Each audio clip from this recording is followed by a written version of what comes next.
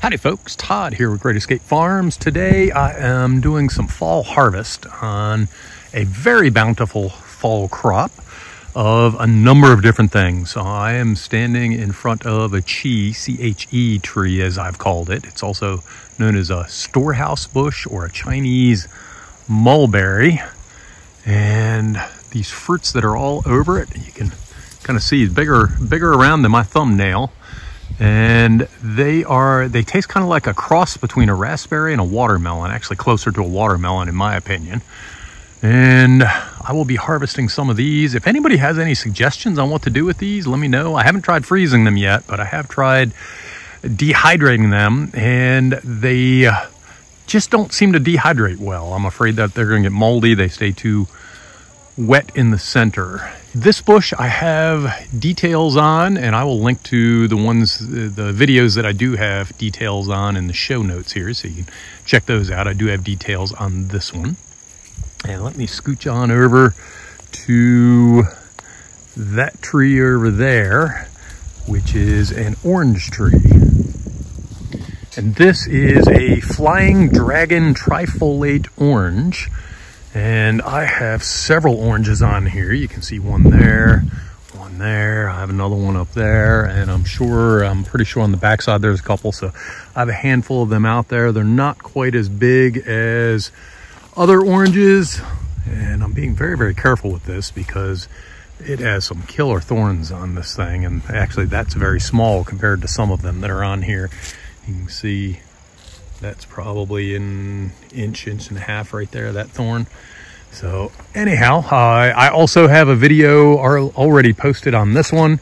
And in that video, I talk about the fruit itself, but I actually don't, about the tree and the fruit. I don't actually harvest it. So this year I'm going to get to harvest this and make something with it. So I will probably do a separate video. I will definitely do a separate video on harvesting the fruit and showing what to do with it.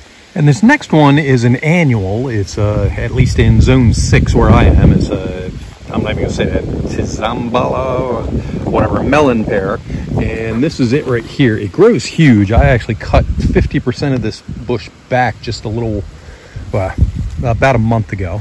And it has a bunch of fruit in there. Hopefully you can see it right in there at the end of my finger. And it is just about ripe. I'll be pulling these off and cutting them up and giving them a try. And I am working on a video for this particular plant right now. So I will have the full plant profile in late 2021 or early 2022. And this huge squash right here is a Tromboncini squash. And I've seen it as a couple other names. It's in the zucchini family or related to zucchini. And this is a baby right here about to flower. So it's still producing fruit even in the 3rd week of October.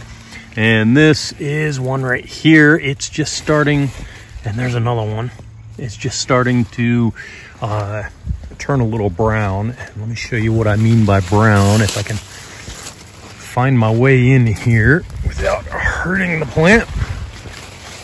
And right there you can see these are brown, and this basically, you can use it as a summer squash, and if you leave it on the vine, it turns into a winter squash. Actually, here's one over here that you can see much better. It turns into a winter squash, so I can store this for long-term use. And it is just wonderful.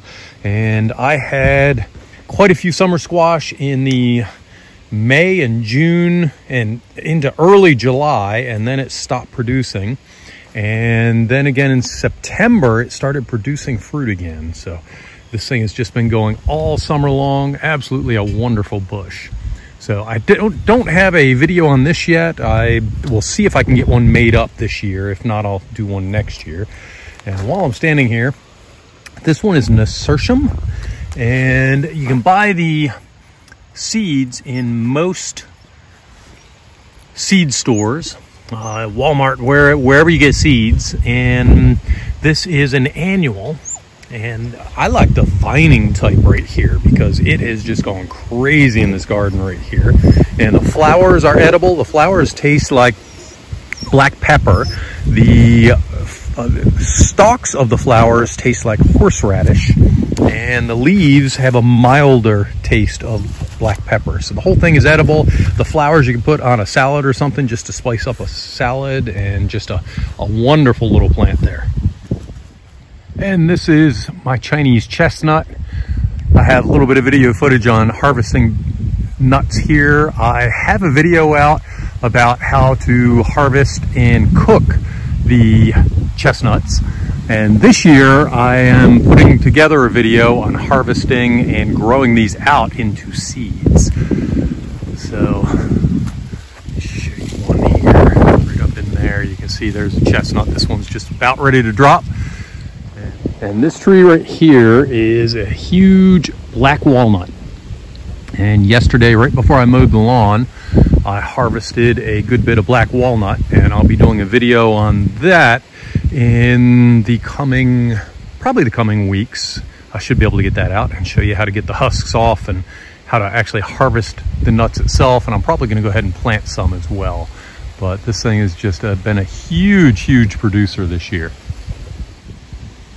Okay, we're over by the garage, and while this isn't necessarily unique as far as having a raspberry bush, having one that produces fruit in May and June, stops during July and begins again in August all the way up until frost, is an awesome plant. So this is called an ever-bearing raspberry, and I have a couple here as well as one over here.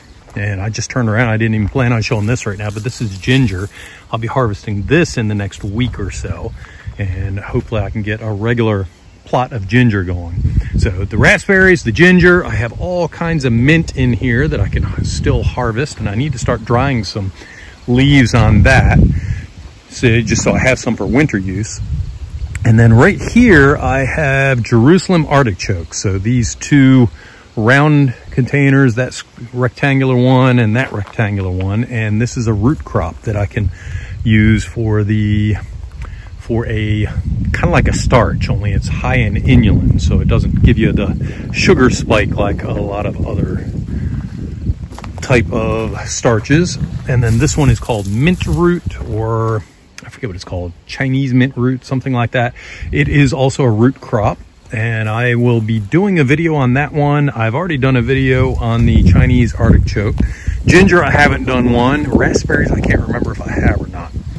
So let's see, I thought I had one other thing. Oh, this is the Jerusalem artichoke. It's probably about 10 foot tall right now. So this is something that got away from me in the garden bed. So I let it grow out this year. I'm gonna go ahead and dig it up as much of it as I can. Once it gets started, it's tough to stop here.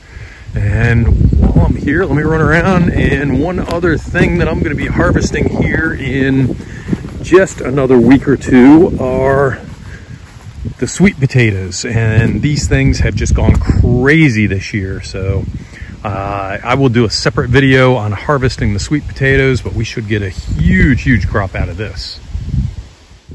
So earlier in the video, I believe it was this video anyhow, I called this a Shipova, and it is not. This is my Shipova bush right here, alive but not happy. This is actually a quince or quince.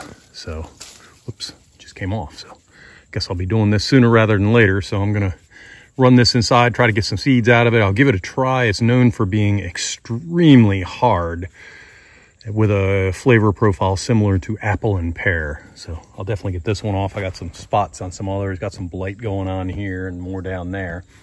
So we'll give this a try and see what we come up with. Maybe grow some seeds out and see if we can get them to grow. And another one that I will be putting a video together on, it's not quite ready yet. I need a frost, which we should have had by now, but this is a medlar.